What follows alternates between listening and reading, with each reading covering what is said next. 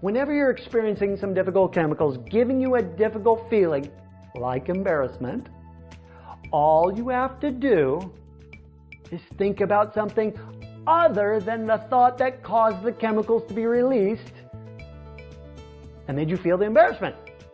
Think of something else. If you do this, the chemicals will always go back to where they came from. And you will be done with the feeling very soon. And when you're done with the feelings, then you can easily go on and work towards fixing the thing that went wrong for you in the first place.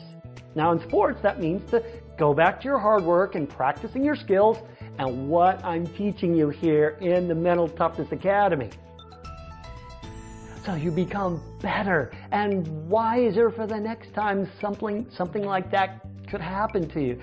That's why you get the chemicals in the first place, to help you improve your life. That's what feelings are for. Now, a little warning here.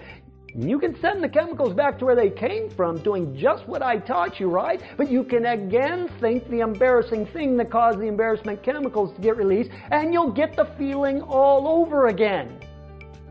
And you keep thinking that thing and keep releasing those chemicals. And guess what? You stay in the feeling. You can stay in the feeling as long as you want by keep thinking about that thing. And if you do, you'll just keep feeling bad. Why would you want to do that?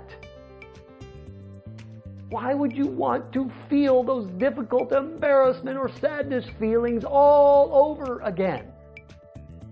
You don't have to.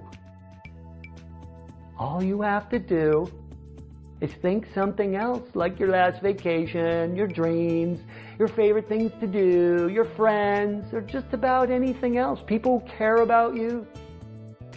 And the chemicals will be done doing their business and you will feel good again.